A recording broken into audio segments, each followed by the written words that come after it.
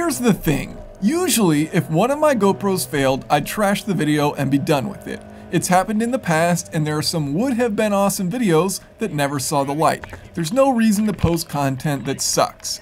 But for the Shelby GT350, I'm making an exception because this car is just unbelievably good, and it'd be a disservice for me not to sing its praises.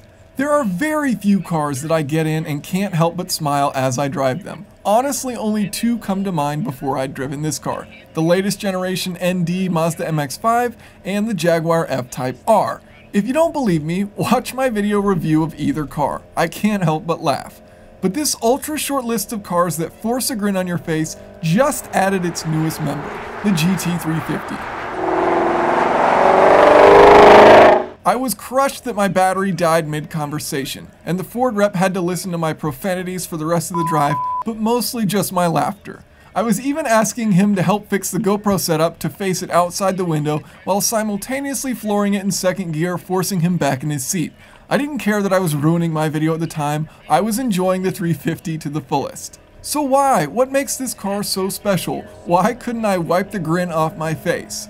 Really, it comes down to the engine, a healthy 5.2 liter V8 that revs all the way to 8,250 RPM. The connection between your right foot pressing the pedal down, the immediate response of the engine to your exact input, the torque pushing you back into your seat, and all with one of the best exhaust roars I've ever heard, you cannot help but smile. And this is a big heavy car, but it's a big heavy car that has plenty of torque, a very firm suspension, and super grippy tires.